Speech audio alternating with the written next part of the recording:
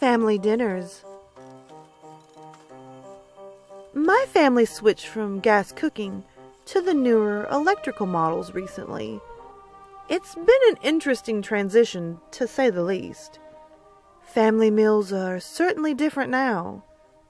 It's something new, a reason to be excited for dinner. I love the mystery of it.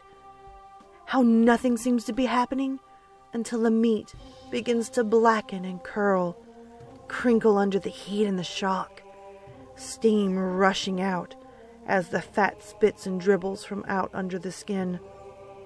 I love how quick it is. One moment, raw flesh, sat waiting to be cooked. The next, a fully prepared meal, filling the air with its delicious sweet and salty aromas.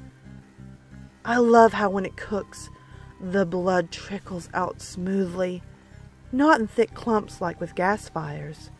But there are some things you just can't replace. Some things a fire is just better at.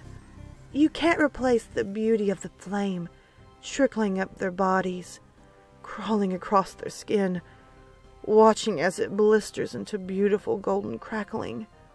You can't replace the smoky smell of gas fire, the way it fills the room with a thick fog of flavor. Ma said, "I'm for dinner tonight." I'm excited, so excited I can barely stop crying. I can already imagine me, crackling and cooking like all my brothers and sisters. I can already see the sparks running through my body. I love the new electric cooker.